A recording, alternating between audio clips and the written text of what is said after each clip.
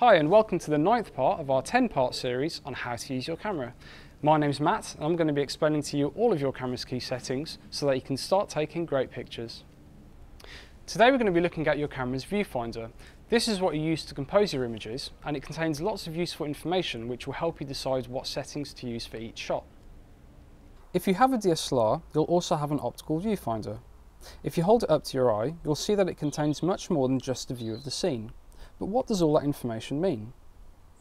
The key exposure information will usually be displayed along the bottom of the viewfinder. You should see two figures. One will be your shutter speed and one will be your aperture. It's useful to keep an eye on these so that you can quickly check whether the settings are appropriate for a particular situation. The scale you see will show your exposure. When the marker is in the middle, the scene should be exposed correctly.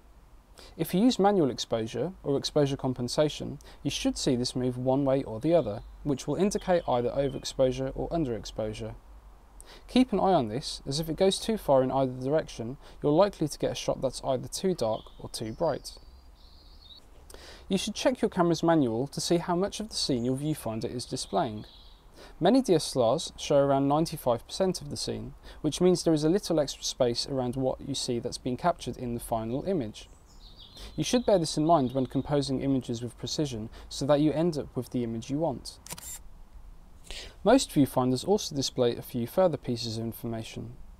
The figure that drops after each image shows you how many more images you can fit on your memory card at the settings you're using. You may also see a further icon for when you're capturing images in black and white, and another for battery life, while your camera's ISO setting will often be displayed here too.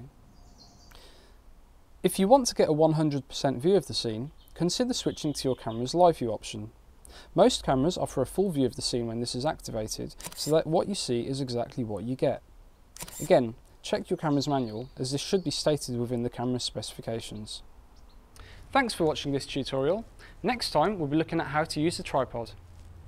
For more tips and advice, visit us on Facebook, Twitter or Google+, or check out wexphotographic.com/blog.